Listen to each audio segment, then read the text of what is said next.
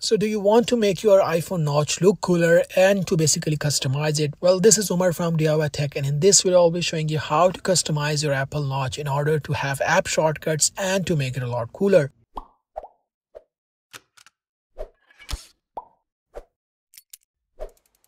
So the first thing you have to do is you want to head into App Store and you have to download this app called Lock Launcher. Don't worry guys, the things which I will show you in this video are going to be completely free. Even though this app does have some paid features, but I will be showing you all the free features so you don't have to pay a subscription weekly.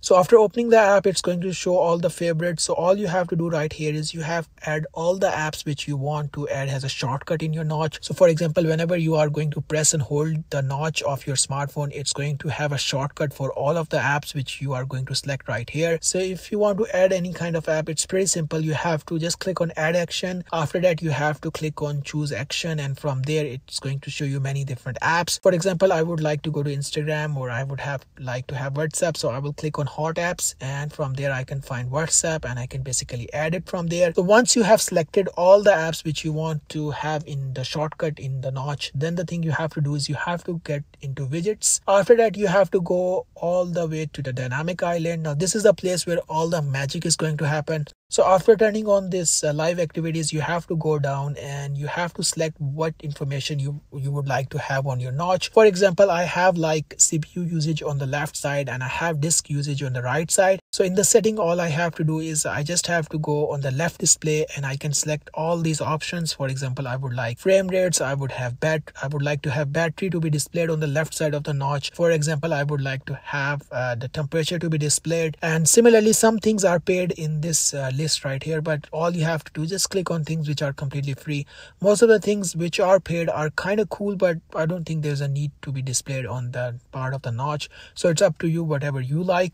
So similarly, once you have configured the left side of the display, the left side of the notch, now you can just basically click on the right display and you have to basically select whatever things you want on the right side. So for example, right now I do have how much memory space is free or how much disk space is free on my iPhone. So basically you can select whatever thing you like from this. So after selecting the information you would like to see on the notch, then the thing you can do is you can also customize the color, which is really cool. For example, right now if I go into my homepage, it's going to display like a red color type of information in my CPU usage and disk space. But if I want to change the color, there are tons of different colors which I can try: blue, red, and so much more. For example, I really like the red color, so I'm going to just keep it on red, but you can select whichever color you like. So once you have done all the settings, all you have to do is just go to your home page and you are going to see that it's going to display a lot of more things on your notch. And whenever you are going to tap on the notch, it's going to also show a shortcut of the apps which you have added in the favorites. For example, I have WhatsApp, Instagram, YouTube, Snapchat, YouTube Music, and WhatsApp again. So this notch shortcut is really cool because I don't have to go on my home page again and get the apps from there. I can just basically click and hold the notch and I can basically go to the apps from here. Not only that, the really cool part is whenever you are on your lock screen, it's also going to display your notch data right here.